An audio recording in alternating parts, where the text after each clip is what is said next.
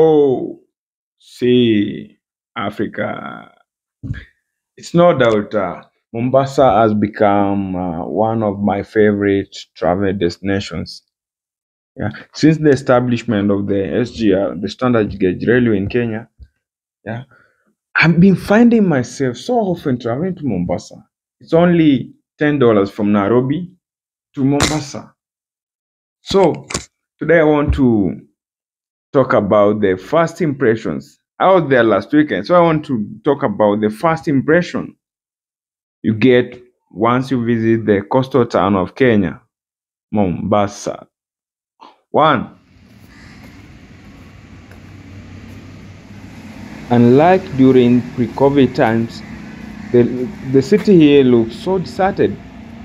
It's around 4 a.m. and you can hardly find anyone on the streets. I can see a bicycle there coming, then a few tuk-tuks. Who noted the same? The city looks like a Gothic temple. Should I say a Gothic city? You know, the mindset the previous governor had is Mombasa to look like Santorini. Santorini is one of the cleanest towns in Europe, Greece. Yeah, it's a travel destination whereby everyone wishes to get there. From the paintings you can see, Mombasa is white and blue. The same way Greece, Santorini looks blue and white. The other impression here is that the main means of transport in the coastal town is by tuk-tuk, the three-wheeled vehicle. Yeah, and they're so cheap. You can't even compare to the taxis, the cabs you have in Nairobi or in other cities.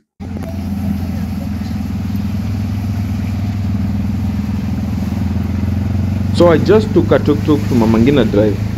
This is a destination whereby anyone can come here, relax for free. It's a park. At this point, you are able to watch you are able to view the ocean. You are able to see the ships passing. You are able to see the ferry. Yeah.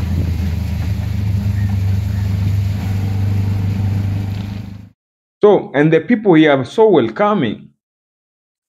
It's only in Mombasa whereby you can ask for direction, then someone doesn't deceive you. Someone tells you the right direction. Or rather, they can even volunteer to take you from where you are to where you're heading to. Though I had a different experience this time. Yeah. You know, whenever someone from Mombasa, I can say things are changing.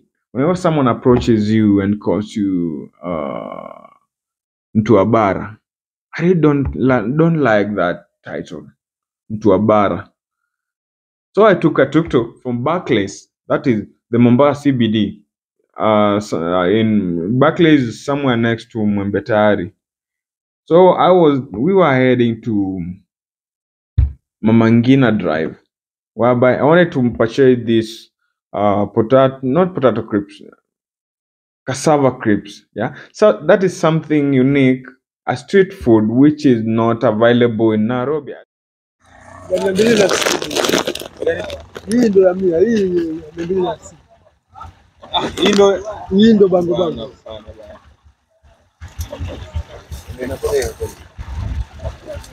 I really doubt. I really doubt someone. Ndio ndo shida, uko gani? Kuna kote ya moto hizi. Sana chukui. Kote kubwa.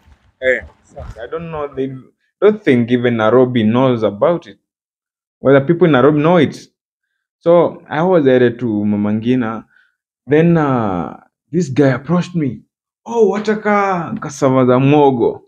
Not cassava za mogo. Wataka crips za mogo, sio? I was like, yeah. So this guy brought me the cassava crips. What in the US you call it potato chips. Yeah. Thinking that this guy would sell to me a single packet at a cost of 50 bob. They were selling at 250. Yeah. Simply because when I'm to a bara. The other impression is that during evening times it mostly rained. This is due to humid from the ocean.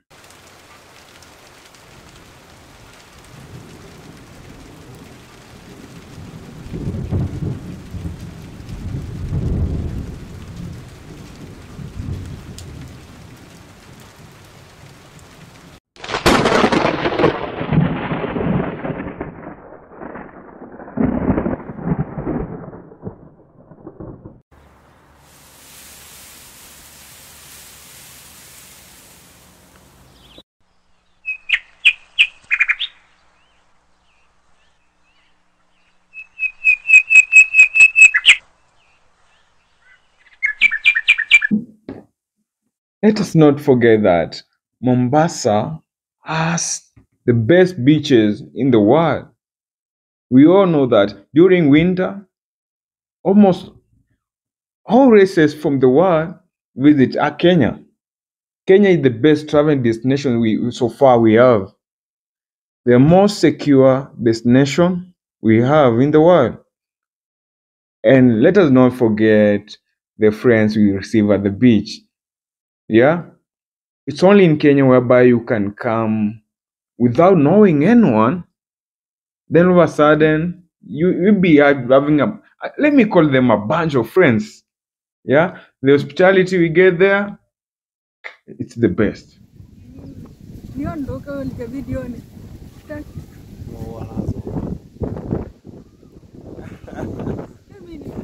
Maybe you never knew this. I love Tarab. I love Bango music. So if you know where we can go for a disco, reach out through my email.